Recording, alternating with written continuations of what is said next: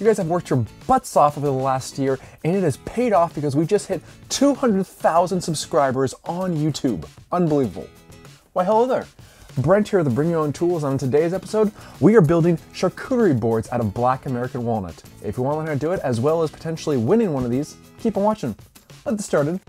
Woo!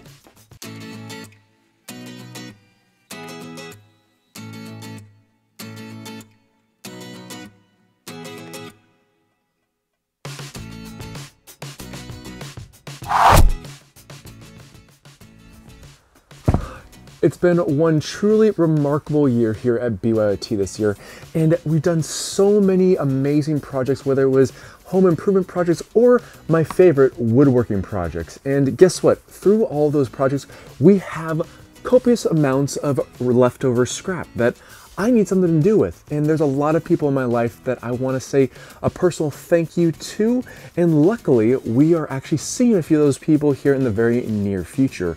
But I also want to say a big special thank you to you, the individuals that really support this channel and actually watch this channel. So at the tail end of this video, you'll see how to win one of these boards that I'll be making up in this video. Let's get to it. Now, if you follow my channel, you know my favorite wood is Black American Walnut, not only due to its natural beauty, but it does have superior strength and durability, which is exactly why I love it for charcuterie boards or cutting boards. I also feel this is something that anyone can make as long as they have a saw and a sander, so if you're not one of the lucky few that actually wins one of these, you can take this on, and I'll leave a link in the description box below on where I purchased this material originally. I first go about cutting these into more manageable sizes, one because I have to make sure that we have nice crisp ends, but two, it needs to fit into my suitcase while I travel to a work convention in California. You can do this with a table saw or skill saw, but if you do a skill saw, just make sure you have a contractor square on hand. After I had it all cut up, I did realize there were a few knot holes, but with knot holes, an easy way to fill those is just using some Starbond adhesive. This specific adhesive does have a pigment in it, so it's actually more brown. Plus, I spray down an accelerator first, so it actually dries extremely quickly, so you can sand it even faster. But before we start the sanding process, I do want to give these boards a bit more character, and with character comes a 45-degree chamfer bit with my router. Now this router is attached to a router table, but you certainly don't need this type of setup. You can easily just have a 1/4-inch chuck router and go over all these areas, but this does make life a little bit easier and a little bit faster to do it this way. Not only does this provide a nice style element for all of these boards, but it also provides a really easy way to grab the board because it's more of a handhold at the very bottom, so you're easily able to grab the bottom of the board and carry it wherever you want. Now, there was a particular individual in my life that really helped the channel grow greatly over the last year, and due to the fact that he's getting married this week, I wanted to do something a little bit special for him, which is why I picked up a piece of burled walnut, cut it into more of a unique shape, and used a round over bit to round over all the edges on both sides of the board in order for it to have a perfectly smooth feel when you do pick it up. But once you have all of your routing taken care of, it's now time for sanding.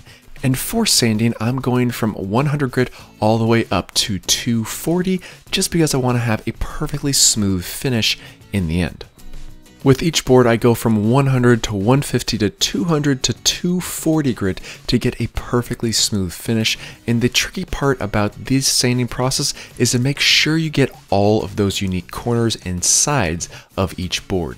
That tiering process really makes a large difference when it comes time to the look and feel, because not only will it feel beautiful and smooth, but you'll be able to avoid any of those unwanted swirl marks or swirl patterns within this beautiful walnut.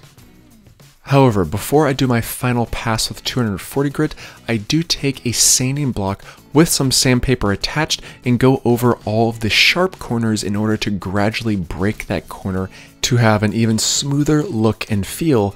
After that's done, then I go back and sand the board with 240 grit. This process was done over and over and over again because there's a number of people that I want to thank, as well as a number of viewers that I want to thank as well. Each one of these boards is beautiful in its own right, and something that I personally think anyone can take on. However, one thing that you can't get is a personally branded BYOT board, which I feel just gives a little bit more pizzazz to each one of these boards. Before you apply your finish to each board, I do suggest going over the entire surface with a tack cloth to remove any of the excess dust and debris that was made during the sanding process. But once that's taken care of, I do apply a healthy coat of cutting board oil by walrus oil, which is an all-natural product that does not contain any walrus whatsoever.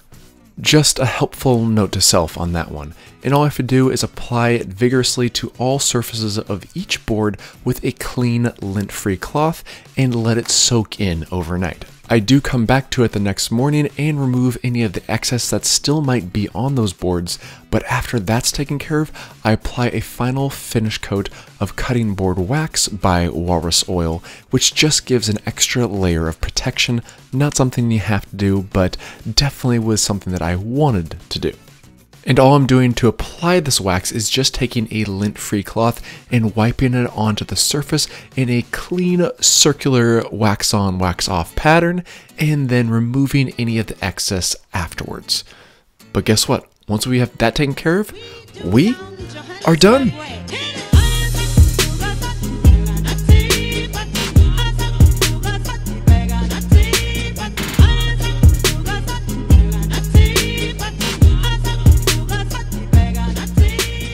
Black American Walnut is truly my favorite wood to use, and as you can see, the natural beauty and the grain structure of these boards are incredible. So incredible that I just cannot wait to give these out.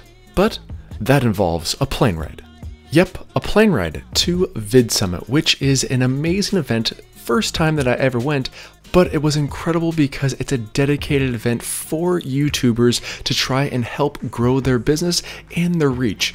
This is why it's so important to have that community around you, because the fact that we are all in this together and we're all trying to strive on this amazing platform. But luckily for me, there were a couple people in mind that I absolutely was dying to see in person, like Leah from Sea Drill and of course Mitch from Goodly Earth. Yep. I love this. Yep. Little BYOT badge. Is it walnut? Of course it is. Of course, it's my favorite. Two of the nicest people that I've met in this amazing industry, and of course a big special thank you to my brand manager Marty. He's been with me for a year and has truly been an amazing savior to my business as well as my mental health, because things are getting a little busy here at BYOT, as well as the fact that he's getting married, so you gotta give him something a little special, right?